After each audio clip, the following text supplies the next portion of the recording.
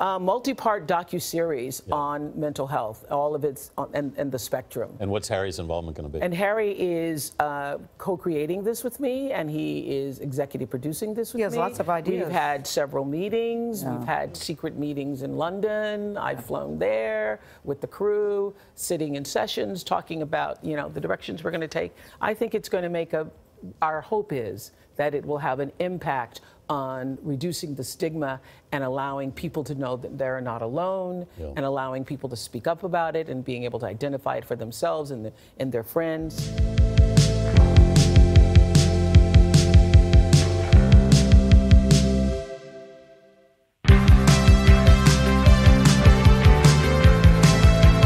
I think she's being portrayed unfairly, and I feel that if people really knew her, they would know that she is not only everything that we perceive of her as being graceful and dynamic and holding that position, but she just has a wonderful, warm, giving, loving heart. Yeah. So, I mean, I see all the crazy press around her, and I think it's really unfair.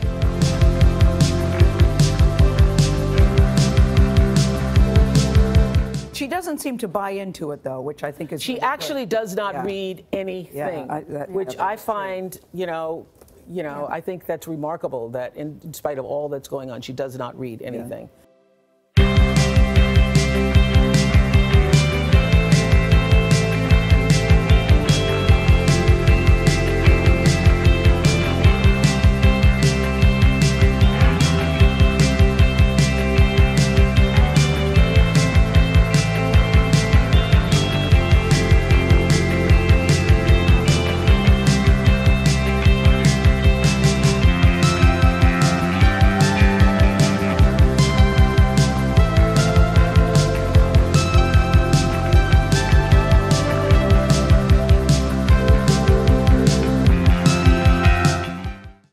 If you love that video, you're going to love everything on the Access YouTube channel. So hit the subscribe button.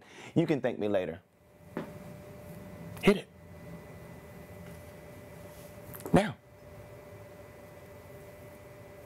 Thanks.